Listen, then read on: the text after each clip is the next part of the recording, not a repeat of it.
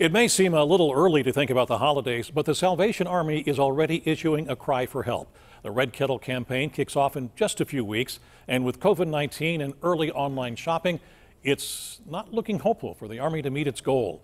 Nicole Ford is live now to explain what you can do to help. Nicole? Stacy, there are a couple barriers this nonprofit faces heading into its biggest fundraiser of the year. One is these empty parking lots with fewer shoppers out because of COVID-19. Also, fewer people are stepping in to help and less disposable income for people to donate.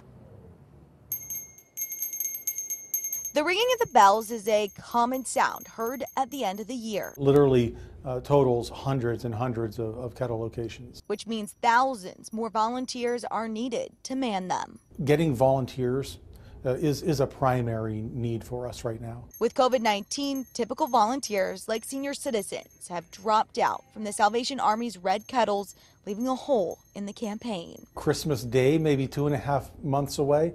But the Kettle season starts just around the corner at the beginning of November.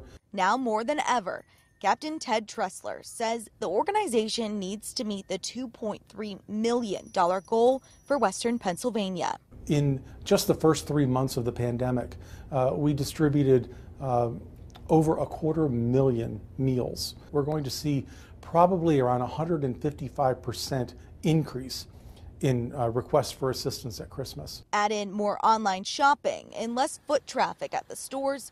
Tressler says every kettle is needed. There are many more neighbors who are near us who would not normally have to come to the Salvation Army for help, for food or toys or utility assistance, or to keep from being evicted from their homes. If you would normally donate money but can't this year, Tressler suggests donating sometime. 4 hours, after work or something like that, or in the morning, whatever. It's every little bit is needed, and it helps. Now, new this year, there's also a social distancing training plan in place to make sure both the bell ringer and the donator feel safe outside each store. Now, if you are interested in signing up to donate, all you have to do is call your local Salvation Army chapter. Reporting live in Robinson Township, Nicole Ford, KDKA News.